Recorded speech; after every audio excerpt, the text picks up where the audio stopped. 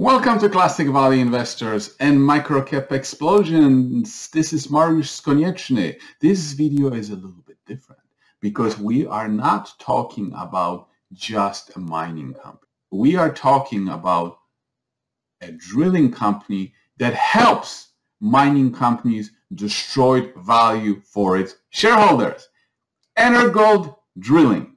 There's a viewpoint out there that, which is true, that most of the mining companies, especially the juniors, will be unsuccessful. 90% of them will fail, and that has been exactly my experience. But when it comes to drilling, most of the drilling is wasteful, and it doesn't find new deposits. That's not something that you can argue about. That's a fact. Consequently, there is this philosophy out there that you can make money from mining trends by investing in companies that are selling the picks and shovels to the mining industry, and this includes the drilling companies. So they, sell them the services. One way to look at it, Gina, is where the shovels and picks. So when the San Francisco gold rush happened in the 40s, obviously the guys that found the big nuggets had the huge wins. They went from nothing to millionaires back then. Yeah. But the guys that made the steady wins were the guys like Levi Jeans. Exactly. And the guys that own, so literally the shovels and picks to help everyone find the gold. Excellent. So we're kind of like that analogy, if you will. And this was the story of Energold Drilling. And actually, I first heard about this company, from Copy, Adventures in Capitalism. As you can see here, he wrote about mining services, part in February of 2020. And by the way, this is not in any way a criticism on Copy. I am just stating a fact where I got the idea from, and because this was a sound investment, this was a sound company, and I was fooled the same way other people were fooled. But anyway, what you see here is that he was explaining this company, and this is right here, Energold, Canada. So anyway, without any further delay, let's get on with some videos to show you the introduction to the company.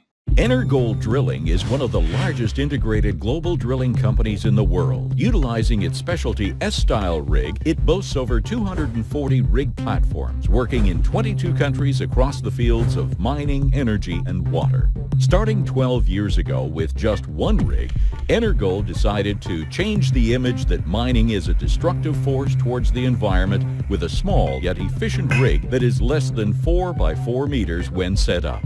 This was a very unique company because it was started from nothing by the CEO, and it had those portable rigs. You see, regular rigs, they are mounted on a truck, and so in order for the drilling to happen, you have to build roads, and then you have to drive the truck through it, and then do the drilling. You see, this company was unique because it has those portable drills that could be carried by a few people, and then they could be assembled on site. So mining companies could drill in areas where they don't have any access to. I'm Fred Davidson. I'm President and Chief Executive Officer of Energold Drilling Corp. Energold Drilling employs over 2,500 people in almost 24 countries throughout the world today. Energold's highly mobile surface rigs are the premier diamond drilling rigs servicing the international mining sector. As its heaviest component weighs only 420 pounds, the rig is easily transportable up difficult and extreme terrain, saving costs on logistics and accessing areas previously impossible with conventional rigs. So back then, 2010, 2011, when the price of gold was hot, everybody was hot on the sector because the governments around the world were printing money. Gold was only going to go up.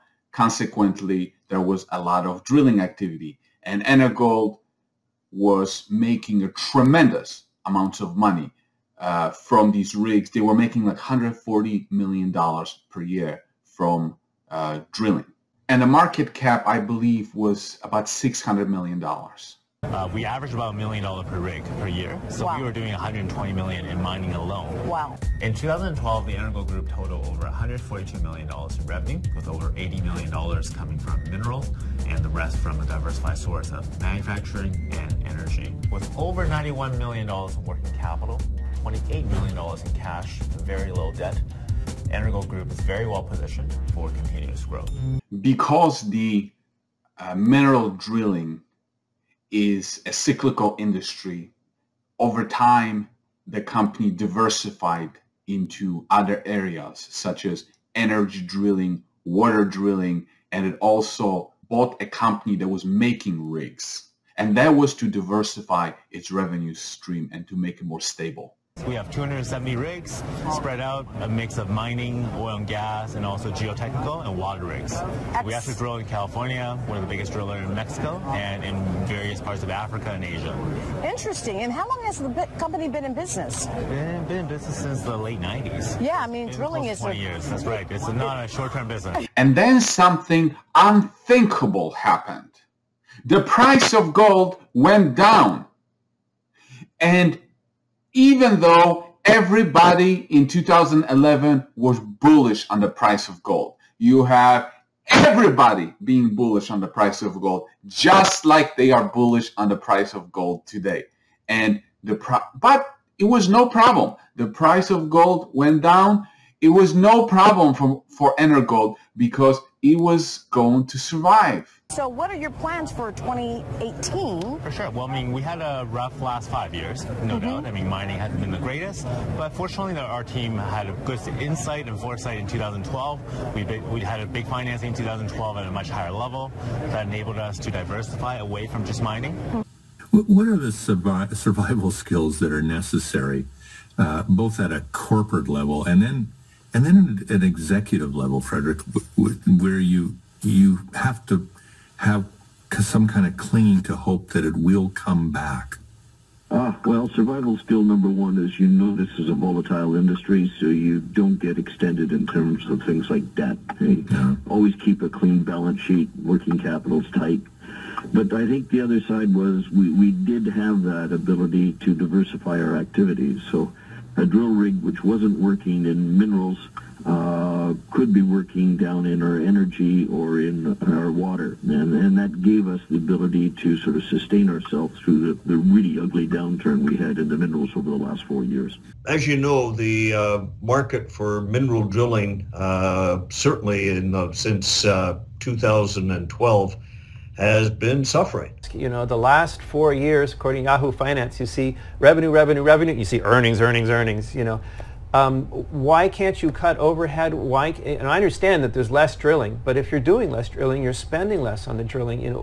Why aren't you making money? Or what can you do to be profitable? Will you be this year? Or talk to us about your finances. Yeah, good question. Very valid question, actually. As you've seen, the market and our revenue has fallen off consistently. We did about $140 million in revenue about 6 years ago.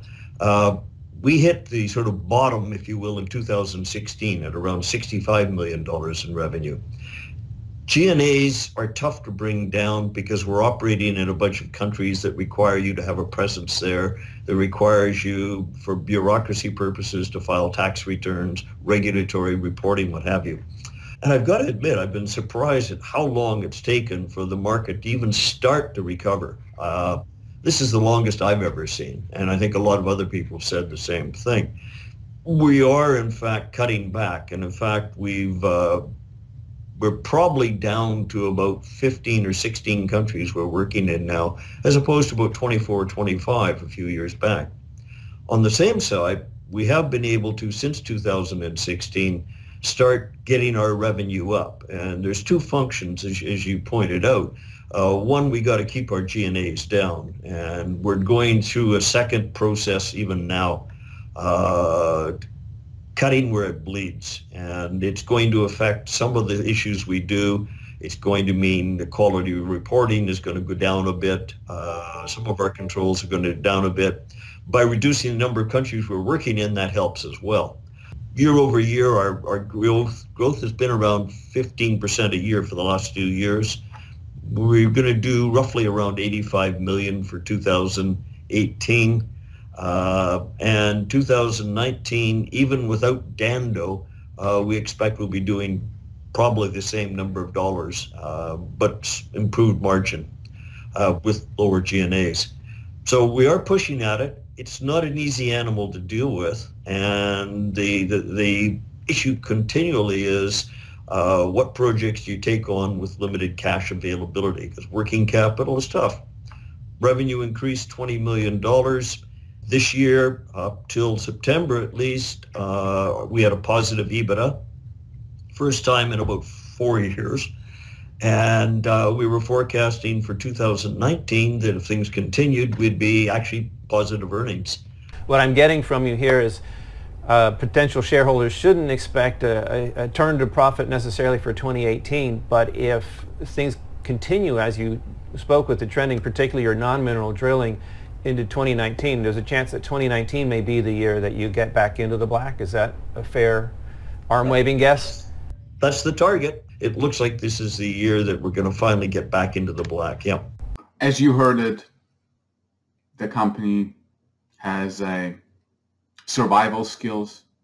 They focus on a clean balance sheet because they've been around for many, many years and they know how to survive. Let's see what happens next. Now, let's say, you know, the happy question, right? Let's say the resource sector really turns around this year. Let's say gold breaks above 1,400. Everybody's excited.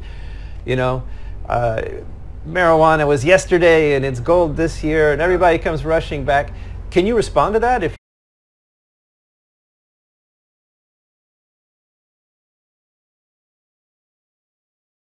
You know, this is really a sad story because you have a guy that starts the company from nothing, okay? He starts it in the mineral drilling. Then he diversifies it into energy drilling, water drilling. Then he buys the rig making company. And he turns it around, okay? He survives all the cycles. The market cap of the company reaches $600 million. And then it goes into the downturn. He doesn't reduce the SG&A. And then he takes on $20 million of debt. $20 million of debt in comparison to a $600 million market cap that it was before. At that $20 million bankrupted the company. I mean, just let that sink in. 240 rigs in 24 countries.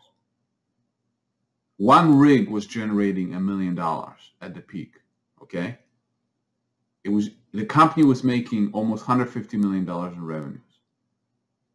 It was on the way to recovery. The gold was about to turn, and now everybody loves gold and thinks it's going to 5,000. And they literally miss it by a few months because of a $20 million lender. So that's the wonderful world of mining. So it's not just the miners that mess up because of taking on a lot or a little bit of debt when the shareholders don't want to get it diluted. It's even guys like this that provide services. And I understand if this company was swimming in debt to finance the rigs. They barely had any debt. And that little debt killed them. That's it. Thanks for watching.